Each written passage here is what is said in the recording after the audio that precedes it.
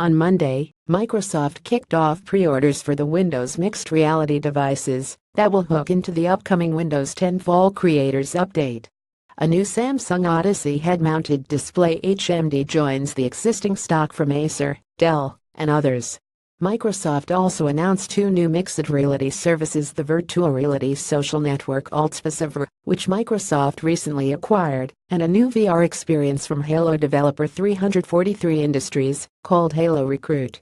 Alex Kipman, a technical fellow at Microsoft and creator of the company's HoloLens HDM, gave the pre-order announcement. "This Starlight Spin mixed reality," he said, "is a revolution where we immerse ourselves in virtual worlds of our choosing, and we accomplish seemingly impossible things while making lasting memories with the people we love." Though mixed reality technically includes augmented reality and traditional virtual reality, the first generation of mixed reality HMDs are essentially VR devices. Microsoft said that the headsets will be able to tap into 20,000 apps within the Microsoft Store, plus Steam for apps, including Superhot, Space Pirate Trainer, Arizona Sunshine, and more. Microsoft is also betting that consumers will want to join a community of like-minded VR fans, such as VR chat rooms powered by AltSpaceVR. Previously, all of the third-party mixed reality devices were available as development units only.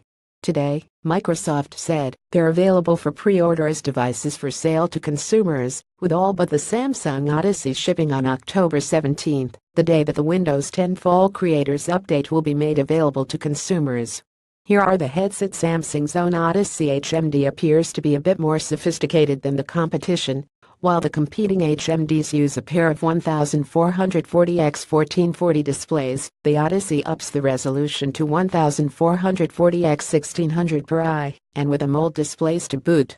The field of view is also slightly higher, at 110 degrees, versus the 105-degree FOV that the other HMDs offer.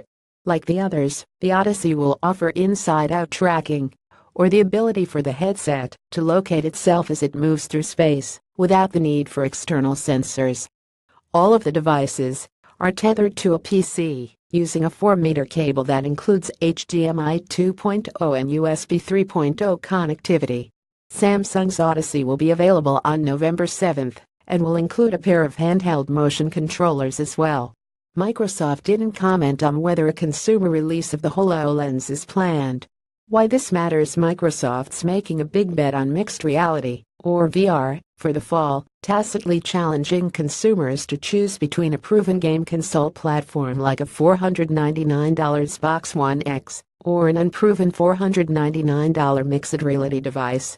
Or put another way, Microsoft sees in mixed reality yet another way for people to interact with a PC, alongside voice, touch, pen, and more. Will it take hold? Time will tell. To comment on this article and other Pworld content, visit our Facebook page or our Twitter feed.